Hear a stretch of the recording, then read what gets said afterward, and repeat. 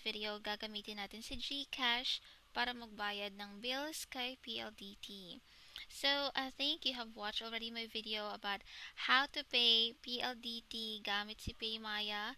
And I think I also have a video about coins.ph showing you kung paano ako nagbayad ng PLDT kay coins or gamit si coins. For today's video, first time kong gagawin to, first time kong magbabayad kay PLDT gamit sa GCash. So, please keep on watching. Okay, so ito na po yung aking homepage. And if you can see, if you have watched my previous video, before this video, nakita niyo kung paano ko tin-transfer yung money ko from COINSPH to GCash. At ito na nga, nakapasok na nga yung 500 na pinasok ko from my coins wallet papunta dito sa GCash ko. Kaya siya naging 1,900. So, for today, babayaran ko kay PLDT as 1,900. So, ang mangyayari niyan, magiging 3 pesos na lang yung aking balance. So, let's see. Baka may mga charges, diba? So, click pay bills. And then, after that, kaya sinasabi ko sa inyo, first time kong mag-pay ng bills kasi save billers, wala ko pa ako na-save. So, telecoms po yung PLDT at PLDT DSL po siya. So, click mo lang yan.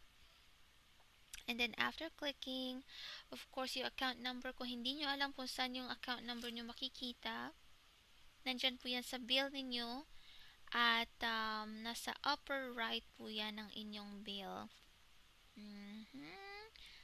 Okay, and like I always say, always make sure na tama po ang inyong numbers or ang inyong account number or lahat po ng information na i-enter nyo ay tama dahil hindi naman po piso or 20 pesos lang sinesend natin, ano?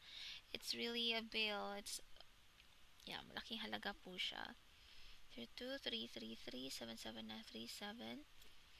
Tapos dito, so ito, 3-digit area code.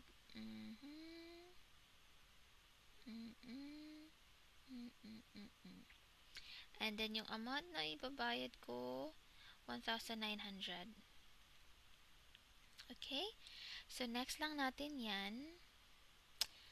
At, balik tayo doon kasi gusto kong ilagay yung aking email address.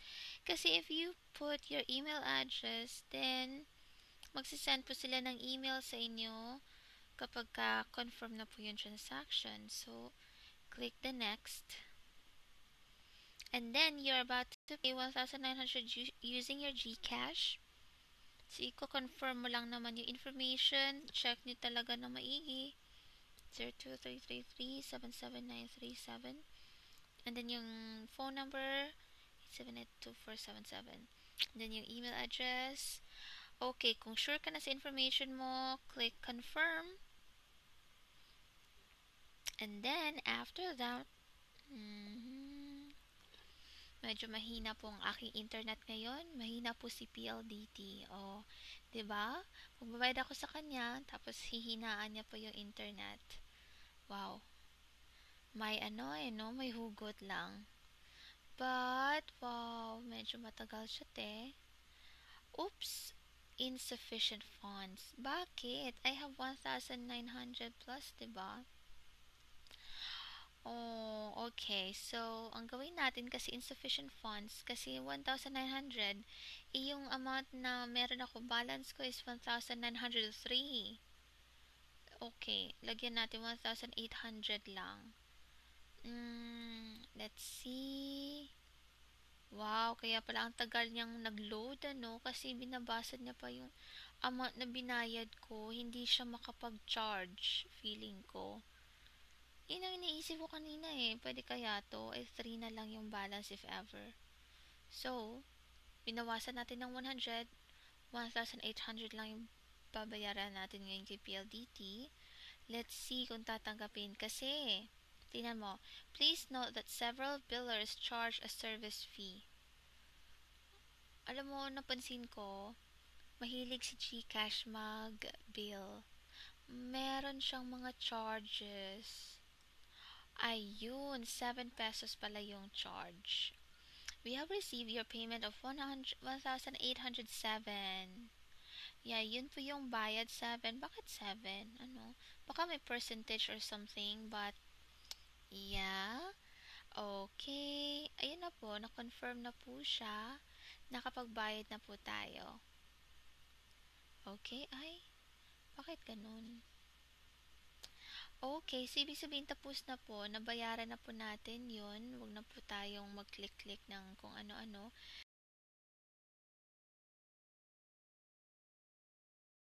Kahit dapat nabawasan na to. Okay, 96 na lang siya. Pero, first time to use this to pay bills sa PLDT. Ayun, nag-email naman agad right after, ano, siguro mga a minute after. Tingnan natin yung resibo dito.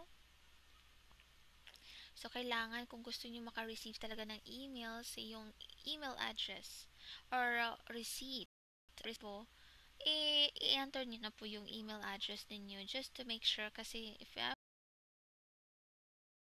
na nagbayad kayo, nabawa naman yung account ninyo, pwede niyo itong ipakita sa customer service ni G. So, ayan na siya, amount paid, blah blah. Ayun. Yan lang siya, guys. Yes, yun lang. So, wala siyang ano, ayun, GCash reference number, yun yung gagamitin mo if in case, diba? If in case magreklamo ka, pakita mo yung GCash reference number. So, at least may hold ka. Okay? Advice ko lang yun sa inyo. So, yun lang ang matuturo ko sa inyo. Masasabi ko, yung GCash, may charge po siyang 7. Kung napanood niyo po yung video ko before about PayMaya, parang wala silang charge. Pero sa coins, wala silang charge din. Binabalik nila actually. Meron silang pay 5 pesos na cashback. So, it's up to you kung anong gagawin ninyong payment option. If you have GCash, PayMaya, or coins, pili-pili ka na lang, diba? But I have videos for your reference kung saan kayo mas makakatipid, kung saan mas better. But, yes. If you have any questions, guys, feel free to send us a message. Thank you so much for watching. And happy 33 subscribers na po tayo. Grabe lang talaga. Thank you so much. See you again. Bye-bye.